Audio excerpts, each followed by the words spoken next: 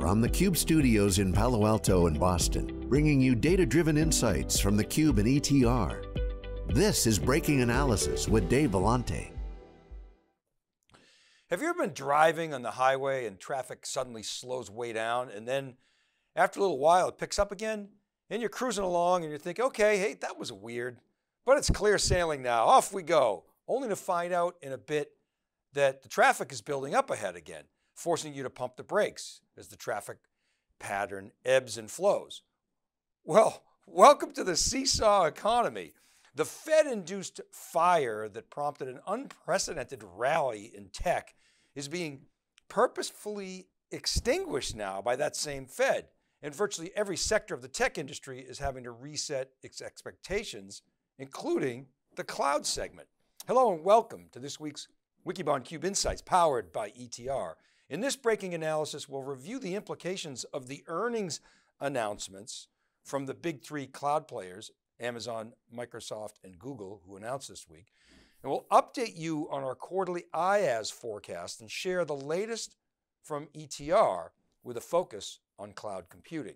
Now, before we get into the new data, we want to review something we shared with you on October 14th, just a couple weeks back. This is sort of a we told you it was coming slide. It's an XY graph that shows ETR's proprietary net score methodology on the vertical axis. That's a measure of spending momentum, spending velocity. And then overlap or presence in the data set, that's on the x-axis. That's really a measure of pervasiveness in the survey. The table, you see that table insert there? That shows Wikibon's Q2 estimates of IaaS revenue for the big four hyperscalers with their year-on-year growth rates. Now, we told you at the time, this is data from the July 22 ETR survey, and that ETR hadn't released its October survey results at that time. This is just a couple weeks ago.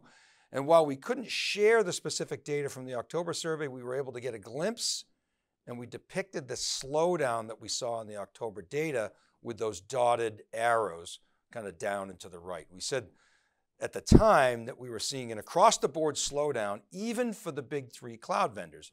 Now, fast forward to this past week, and we saw earnings releases from Alphabet, Microsoft, and just last night, Amazon. Now, you may be thinking, okay, big deal. The ETR survey data didn't really tell us anything we didn't already know. But judging from the negative reaction in the stock market to these earnings announcements, the degree of softness surprised a lot of investors. Now, at the time we didn't update our forecast. It doesn't make sense for us to do that when we're that close to earnings season. And now that all the big three, all the big four, with the exception of Alibaba, have announced, we've updated. And so here's that data. This chart lays out our view of the IaaS and PaaS worldwide revenue. Basically, it's cloud infrastructure with an attempt to exclude any SaaS revenue so we can make an apples to apples comparison across all the clouds. Now, the reason that actual is in quotes is because Microsoft and Google don't report IaaS revenue, but they do give us clues and kind of directional commentary, which we then triangulate with other data that we have from the channel and ETR surveys and just our own intelligence.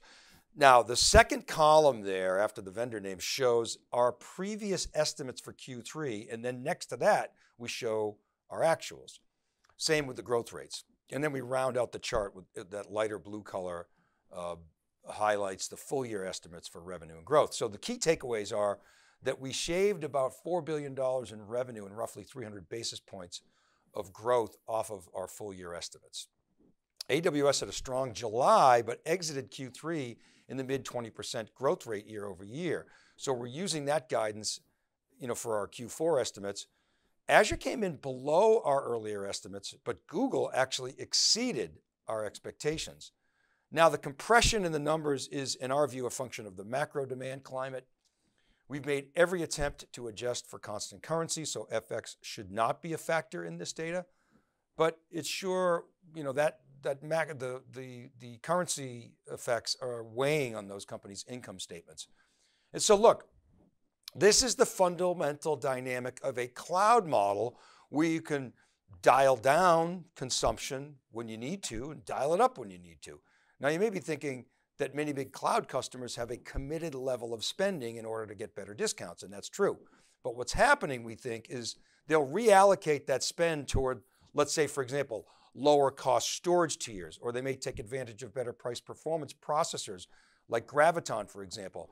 That is a clear trend that we're seeing, and smaller companies that were perhaps paying by the drink just on demand, they're moving to reserve instance models to lower their monthly bill. So instead of taking the easy way out and just spending more, companies are reallocating their reserve capacity toward lower costs. Or sort of lower cost services. So they're spending time and effort optimizing to get more for less, or get more for the same is really how we should phrase it. Whereas during the pandemic, many companies were, they perhaps were not as focused on doing that because business was booming and they had to respond. So they just, spend more, dial it up. So in general, as I say, customers are doing more with the same. Now let's look at the growth dynamic and spend some time on that. I think this is important. This data shows worldwide quarterly revenue growth rates back to Q1 2019 for the big four. So a couple of interesting things the data tells us. During the pandemic, you saw both AWS and Azure buck the law of large numbers and actually accelerate growth. AWS especially saw progressively increasing growth rates throughout 2021 for each quarter. Now that trend, as you can see, is reversed in 2022 for AWS. Now we saw Azure come down a bit, but it's still in the low 40s in terms of percentage growth, while Google actually saw an uptick in growth this last quarter for GCP by our estimates, as GCP is becoming an increasingly large portion of Google's overall cloud business. Now, unfortunately, Google Cloud continues to lose north of $850 million per quarter, whereas AWS and Azure are profitable cloud businesses.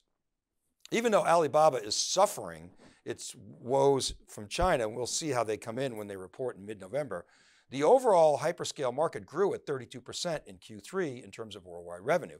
So the slowdown isn't due to the repatriation or competition from on-prem vendors in our view. It's a macro-related trend, and cloud will continue to significantly outperform other sectors despite its massive size.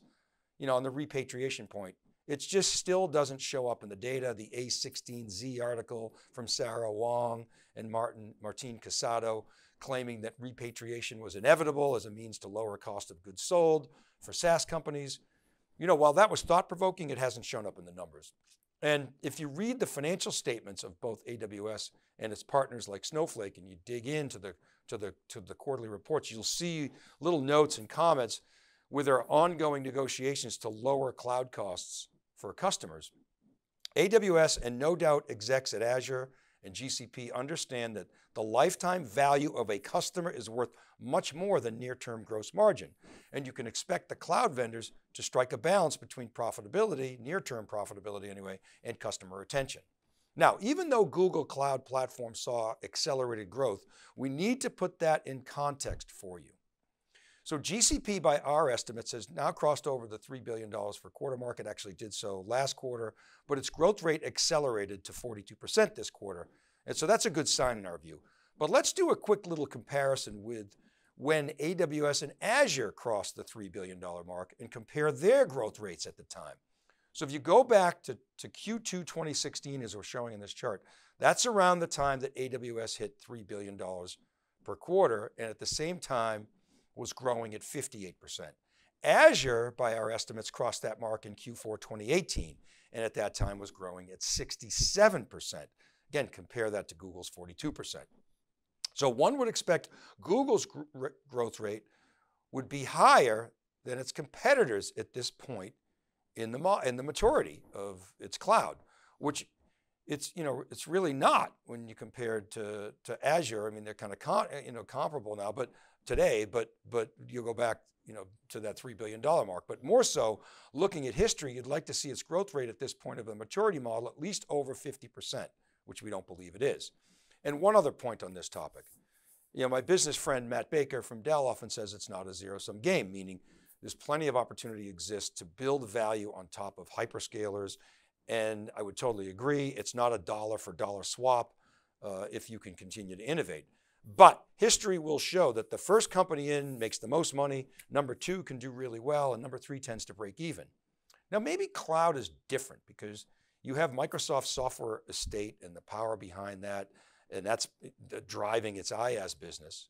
And Google Ads are funding technology build-outs for Google and GCP. So, we'll see how that plays out. But right now, by this one measurement, Google is 4 years behind Microsoft and 6 years behind AWS. Now, to the point that cloud will continue to outpace other markets, let's break this down a bit in spending terms and see why this claim holds water. This is data from ETR's latest October survey that shows the granularity of its net score or spending velocity metric. The lime green is new adoptions, so they're adding the platform. The forest green is spending more, 6% or more. The gray bars, spending is flat, plus or minus 5%. The pinkish colors represent spending less, down 6% or worse, and the bright red shows defections or churn of the platform. You subtract the reds from the greens and you get what's called net score, which is that blue dot that you can see on each of the bars. So what you see in the table insert is that all three have net scores above 40%, which is a highly elevated measure. Microsoft's net score is above 60%, AWS well into the 50s, and GCP in the mid 40s, so all good.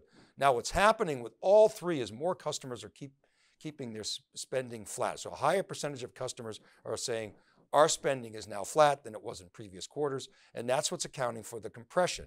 But the churn of all three, even GCP, which we reported last quarter, from last quarter's survey was 5x the other two, is actually very low in the single digits, so that might have been an anomaly. So that's a very good sign in our view. Again, customers aren't repatriating in droves. It's just not a trend that we would bet on. Maybe makes for a FUD or good marketing head fakes, but it's just not a big deal. And you can't help but be impressed with both Microsoft and AWS's performance in the survey. And as we mentioned before, these companies aren't going to give up customers to try and preserve a little bit of gross margin. They'll do what it takes to keep people on their platforms because they'll make up for it over time with added services and improved offerings. Now, once these companies acquire a customer, they'll be very aggressive about keeping them. So customers, take note, you have negotiating leverage, so use it. Okay, let's look at another cut at the cloud market from the ETR data set. Here's the two-dimensional view again. It's back. It's one of our favorites. Net score or spending momentum plotted against presence in the data set. That's the x-axis, net score on the vertical axis. This is a view of ETR's cloud computing sector. You can see we put that magic 40% dotted red line in the table showing, and then the table insert shows how the data are plotted with net score against presence, i.e. N, in the survey. Notably, only the big three are above the 40% line of the names that we're showing here. There are others. I mean, if you put Snowflake on there, it would be higher than any of these names, but we'll dig into that name in a later breaking analysis episode.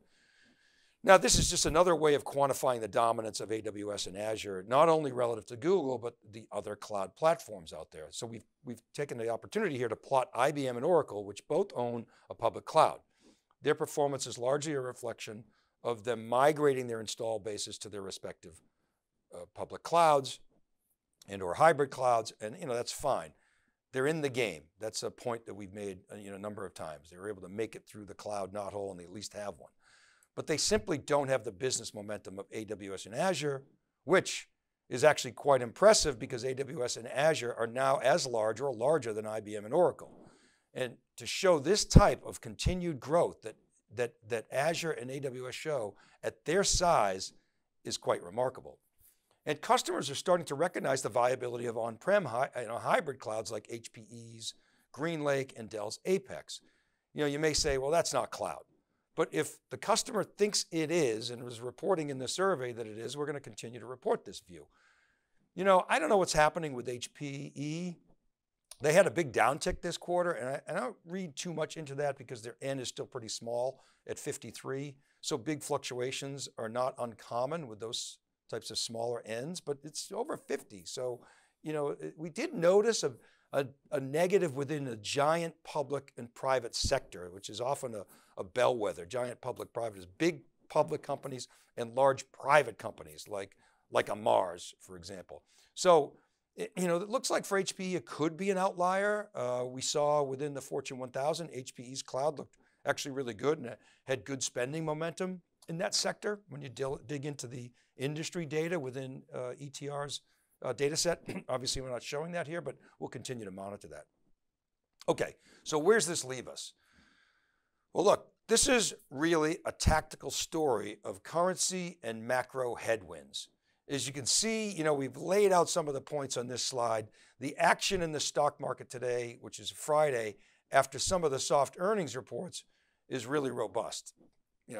We'll see how it ends up in the day. So maybe this is a sign that the worst is over, but we don't think so. The visibility from tech companies is murky right now, as most are guiding down, which indicates that their conservative outlook last quarter was still too optimistic. But as it relates to cloud, that platform is not going anywhere anytime soon. Sure, there are potential disruptors on the horizon, especially at the edge, but we're still a long ways off from the possibility that a new economic model emerges from the edge to disrupt the cloud. And the opportunities in the cloud remain strong. I mean, what other path is there really? Private cloud was kind of a band-aid until the on-prem guys could get their as-a-service models rolled out, which is just now happening.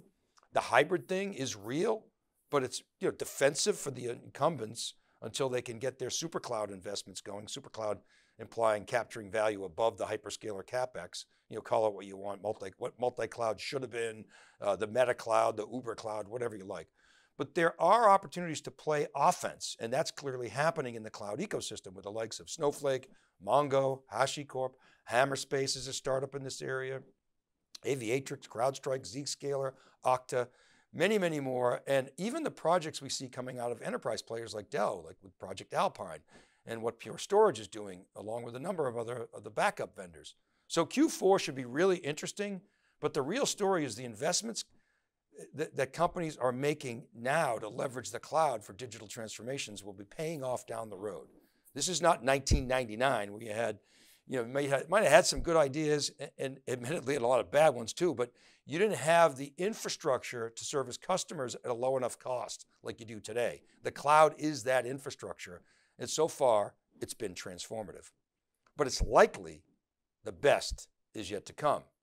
Okay, let's call this a wrap. Many thanks to Alex Morrison, who does production and manages the podcast. Also, Ken Schiffman is our newest addition to the Boston studio. Kristen Martin and Cheryl Knight help get the word out on social media and in our newsletters. And Rob Hof is our editor-in-chief over at SiliconANGLE.com, who does some wonderful editing for us. Thank you. Remember, all these episodes are available as podcasts wherever you listen. Just search Breaking Analysis Podcast. I publish each week on wikibon.com and SiliconANGLE.com. And you can email me at david.vellante@siliconangle.com or DM me at dvellante or comment on my LinkedIn posts. And please do check out etr.ai. They got the best survey data in the enterprise tech business. This is Dave Vellante for theCUBE Insights powered by ETR. Thanks for watching, and we'll see you next time on Breaking Analysis.